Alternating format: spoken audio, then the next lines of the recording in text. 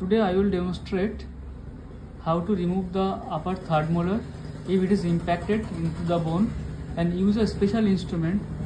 I use this type of instrument. I call it butterfly retractor. So it is a very helpful instrument so that the tooth, the third molar, does not get dislodged into the temporal or infratemporal space. Okay, if it gets dislodged into the infratemporal space, that is a very difficult situation to retrieve it.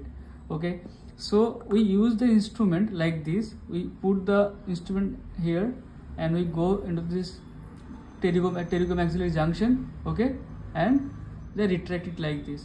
And when we apply the elevator, like this luxative elevator, we just apply the third molar. It does not go beyond this retractor. Okay, and so this is how we can retract the flap with this. And also advantage of this retractor is when we put that chair light, that reflection comes from here, it illuminates that area. Okay, that is also another advantage.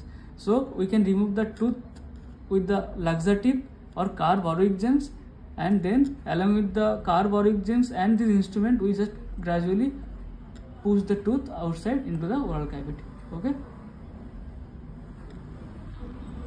so this is the instrument.